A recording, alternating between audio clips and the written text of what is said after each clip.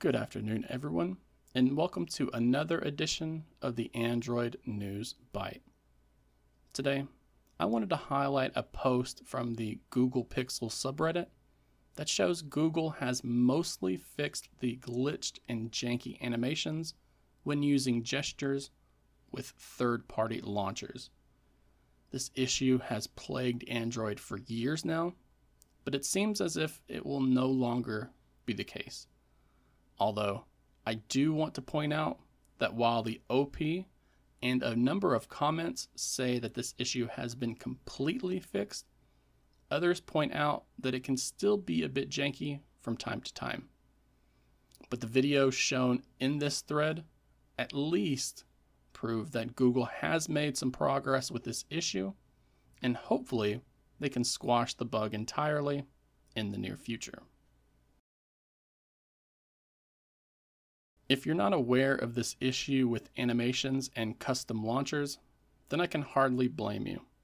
I only notice small glitches here and there from my daily use, but others have shown that it can be quite glitchy, even avoiding certain animations entirely so that it actually makes it look janky. This has been happening since Android 10 was first introduced, and the only way the community has been able to fix it on their own is by using a root modification with compatible launchers. But very few people actually want to do that, so they have either dealt with the janky UI or switched back to the stock Pixel launcher. Thankfully though, it seems as if a new update to Android 15 has fixed most of these problems. After you have updated to the March 2025 build of Android 15, then you may not even notice the issue anymore. The OP in that thread is happy to confirm that that's the case for them, and a few others have said the same in their reply.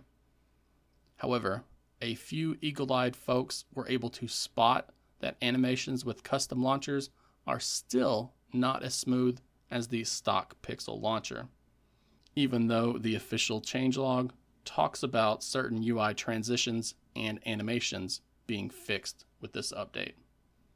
They just aren't as bad as they once were, but it does seem like Google has put in some work over the last few months to try to make these animations look better. Sadly, it seems they still need to put some more work into this issue before it can be completely fixed. I want to hear what you all think about this custom launcher animation issue down in the comment section below. Did you notice the janky UI has been fixed in this latest quarterly platform release? Or are you still seeing those problems when using a third-party launcher?